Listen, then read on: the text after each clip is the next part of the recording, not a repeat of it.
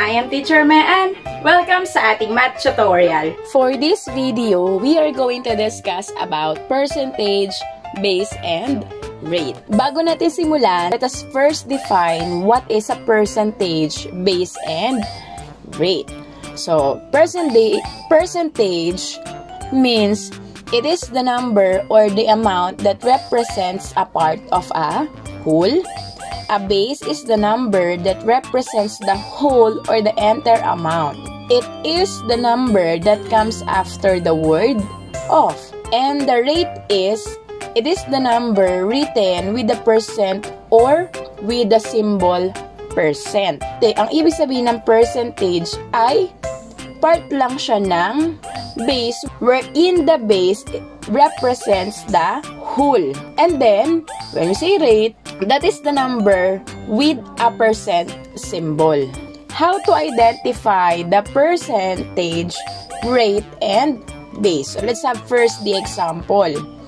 105 is 50% of 210.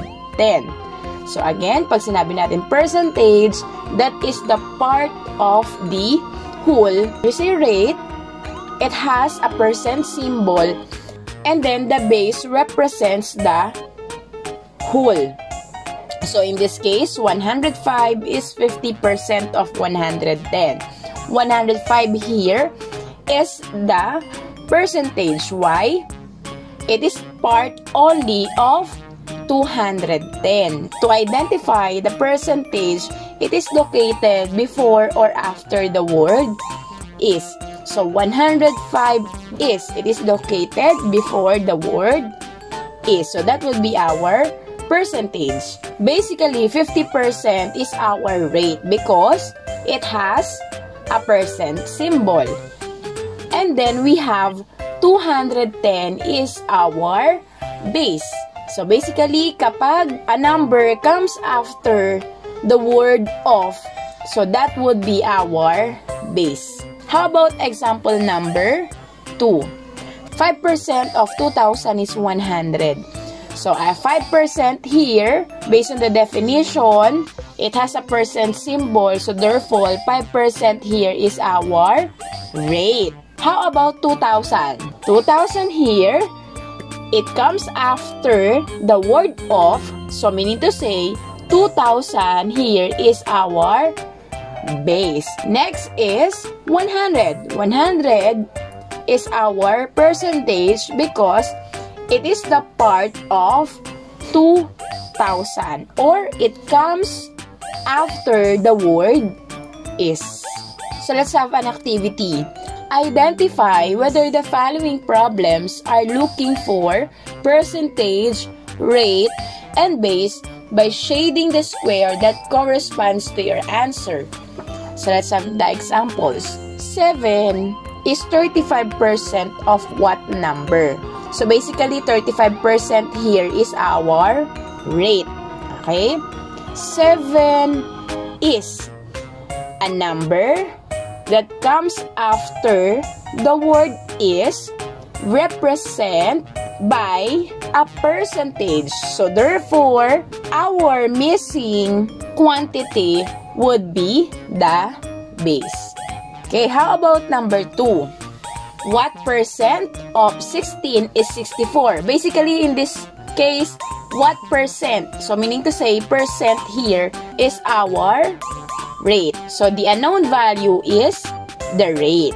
16 here would be our base, and 64 would be our percentage. Next, how about number 3? 110% of what number is 660? So again, 110% would be our rate because it has a symbol percent is 660. So basically, it comes after the word is. So therefore, that would be our percentage. So therefore, the unknown value would be the base. Last example, 85% of 78 pesos is what amount? Okay, 85% here is our rate. Again, because it has a percent symbol. And then we have 78. It comes after the word of. meaning it represents the whole part, which is the base. So therefore, our unknown value is the percentage. Let us now solve for the value of percentage, rate, and base. To find the percentage or rate or percent in a given problem, we can use the Techen's triangle as a guide. So we have here, P represents percentage, B represents base, and R represents rate. So if we are going to find for the percentage, we are going to multiply base and the rate. So using Techen's triangle, so tatakpan lang natin yung P. So B times R. Okay? How about base? Base is computed using the formula percentage over rate or percentage divided by rate. So kung tatakpan natin yung base sa Techen's triangle, P over R. Next is rate. Rate is computed using the formula percentage over base. So, kung itatakpan natin yung R sa Techen's triangle, P over B. So, percentage divided by the base. So, let's have an example. 63 is n% of 252. So, basically, we have the unknown value, which is percent or the rate. Why? Because we have the n%. So let us identify which is the base and which is the percentage. So 63 is. So 63 comes before the word is. Okay? So that would be our percentage. So again, when we say percentage, this is the part of the base. So our base now is 252. So, titingnan natin, we have base is also located after the word of. To find the rate, so let's have the Techen's triangle. We have the formula percentage over the base. Okay, let us now substitute the values to the formula rate is equal to P over B. So, we have now 63 divided by 252 times 100. Why times 100? Kasi this is rate, which is the percent. Okay? So, 63 divided by 252 will be 25 hundredths or 0.25 times 100, that would be 25%. Or, you're going to move the decimal point twice to the right. So, we have 1, 2. So, again, we have 25%. So, 63 is 25% of 252. Let's have number 2. 40 is 20% of n. Okay, so 40 is located before the word is. So, therefore, 40 here is our percentage. Next would be 20%. So, 20% has a percent symbol. So, therefore, that would be our rate. Next is, our missing value is the base. So, again, using Techen's triangle, tatakpan lang natin yung B. So, we have P over R.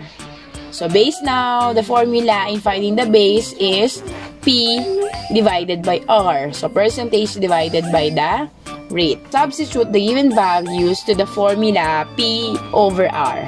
So, we have 40 divided by 20%. So, 20%, gagawin natin siyang decimal number.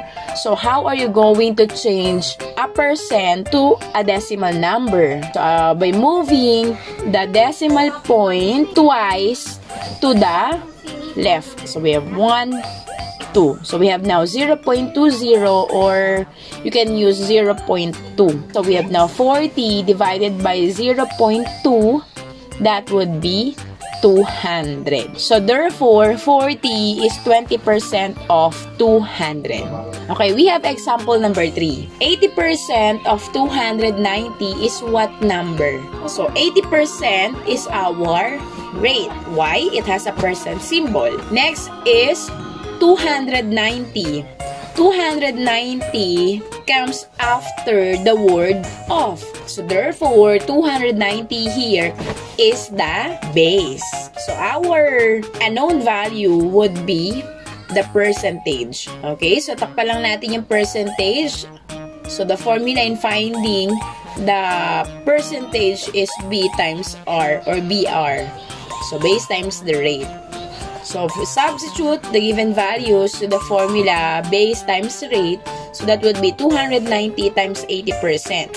So 80%, we are going to change it into a decimal number. So by moving the decimal point twice to the left. So we have 1, 2. So we can use, so we have now 0.80 or 0.8. So we have now 290 times 0.8 is equal to 232. So therefore, 80% of 290 is 232. Next, how about example number 4? Anne's family spends 5,000 in the supermarket for their weekly consumption of 25% of his monthly family budget. How much is their monthly family budget? So in this problem, let us first identify which is the percentage, base, and rate. So basically, dito 25%. 25% here is our rate because it has a percent symbol. Next, how about 5,000? 5,000 here is only the part of their monthly budget. So therefore, 5,000 here is our percentage. So therefore, the unknown value is the base, which is their monthly budget. Okay, so ulitin natin ha. When we say 5,000 here is their weekly budget, which is the part of the monthly budget. Kaya, 5,000 here is our percentage. To find the base, we are going to use the formula P over R or P percentage divided by the rate. So, substitute the given values to the formula 5,000 divided by 25%. So, we are going to change 25% into a decimal number. So, that would be 0.25. We are going to move the decimal point to the left twice. Okay? So, we have now 5,000 divided by 0.25 is equal to 20,000. So, therefore, their monthly budget is 20,000 pesos. Example number 5. John saved 6,750 in the past 4 months. If the bike he wanted to buy is worth 15,000 pesos, what percent of the cost of the bike he saved? So, we are going to find the percent of the cost of the bike. So, first thing to do is to identify the percentage, base, and the rate. So, tingnan natin na yung tanong na what percent of the cost of the bike he saved. So, therefore, the missing value is the rate. Okay? So, identify muna natin kung ano po ba yung 6,750 and 15,000. Okay? So, 15,000 here is the base. Why? Because it is the cost of the bike. Okay? So, that is the whole cost of the bike. Next is 6,750. So, ito yung 6,750 here is yung na-save lang ni John para mabili niya yung bike. So, yung tinatanong, ilang percent lang na-save niya dun sa bibili niyang bike. So, using the formula, rate is equal to percentage divided by the base. So, substitute the given values to the formula. 6,750 divided by 15,000 times 100. Why? Because we are going to find the percent or the rate. So, 6,750 divided by 15,000 is 0.45 or 45 hundredths times 100. So, we have multiplying 45 by 100 will give us 45%. So, therefore, the percent of the bike's amount that John saved was 45%. Next, how about example number 6? In Punturin Elementary School, 45% of the grade 6 pupils are girls. If there are 1,380 pupils in the school, how many girls are there? Okay? So, 45% here is our rate because it has a percent symbol. Next will be 1,380 pupils in the school. So, lahat ng grade 6 pupils sa Punturin Elementary School ay 1,380. So, ito yung kabuuan. So, therefore, that would be our base. Okay? So, ang tinatanong dito is, what is the part of 1,380 are girls? So, therefore, we are looking for the percentage. Using the formula, percentage is equal to base times the rate. So, substitute the given values to the formula base times the rate. So, 1,380 times 45%. So, we are going to change 45% into a decimal number by moving the decimal point twice to the left. So, we have 45% is now 45 hundredths or 0.45. So, we have 1,380 times 0.45 is equal to 621. Therefore, there are 621 girls.